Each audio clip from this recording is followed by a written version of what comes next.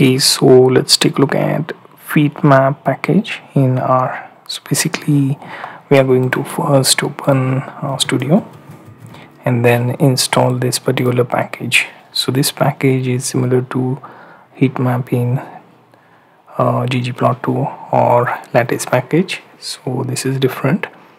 It has a few changes, so we will take a look at some of them. So first thing is typing install.packages, and here you type in Heatmap. Right now, next thing would be to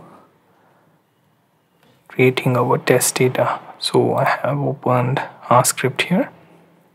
Okay, so the package is installed, and in our script I'm going to call for this package, so Heatmap.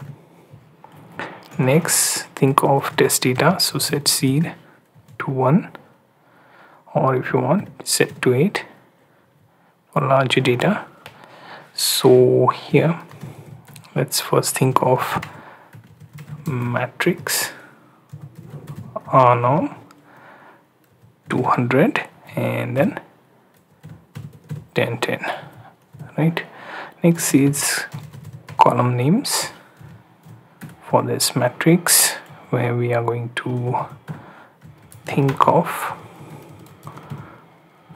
columns from 1 to 10, right, and we will name it accordingly. Right, then row names, right, and here we will be pasting, so paste row, and here within that we have 1 to 10 rows, so 10 rows 10 columns and their respective row and column names. Right, and now what you can do is view this. So first thing, we will run the library, right, and once it is called we can move on to test data.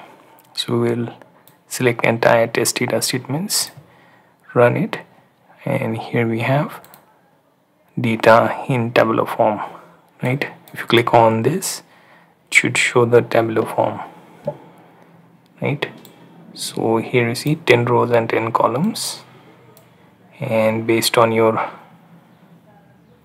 code, here you see matrix random and then 10 by 10.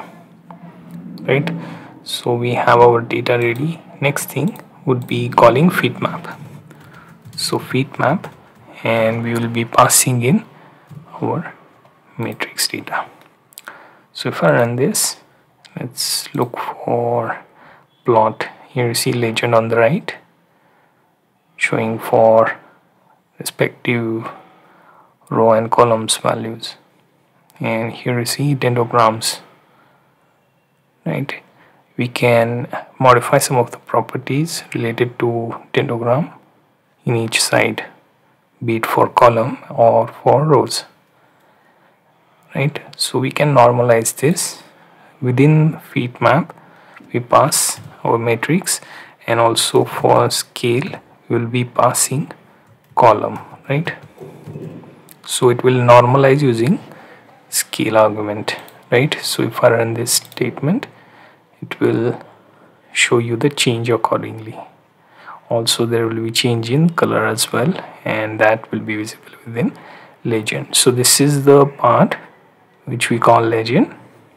Right, then we have these dendrograms for rows, and the one at top will be dendrograms for columns. Right, so there are few values we can set. Right, so display values, we can set them to true or false, and for example let me show you. So display numbers. Right, so if I want to display numbers within the Pheatmap, I can set this parameter to true, and if I run this, it should show me the respective numbers within that particular row and columns block. Right, and I can also set the color, so numbers on number underscore color set to, let's say, black. and here let's say font size number set to 8. If I run this, it should change the output, right? And you will notice that change, right? Apart from that, we can also create clusters. So for cluster, what we can do, we will remove this, right? And here we will be adding variable k. So k is for our cluster. So basically k means underscore k, right? Here you can read about it. Clustering perform, k means clustering on a data matrix, right? So let's say if I want to add cluster for 3 and we also change the height and create a specific square around that cluster with the color, right? So what we can do at first is we will set it for 3 and also say cell height and width. So for cell height, let me put value of 50, right? And statement, I will run this, right? And here you see we have cell height of 50 here, and it's a cluster of 3 here, right? Similarly, there are a few things to do, like you can also set the cell width, right, if you want. So that can be done as well based on your requirements. So we have cluster, can set the cell height and width for those clusters as well. Another thing would be to basically remove the row and columns dendrogram, right? So say cluster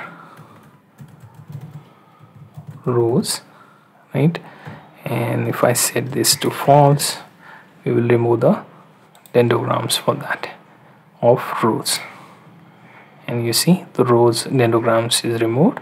We only have columns dendrograms.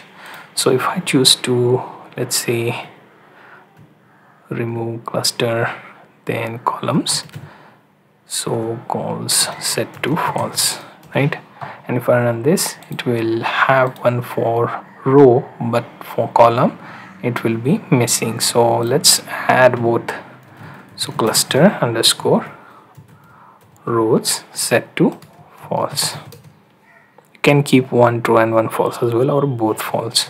So if I run this statement and we have both column and rows, cluster dendrogram removed, right? So next thing would be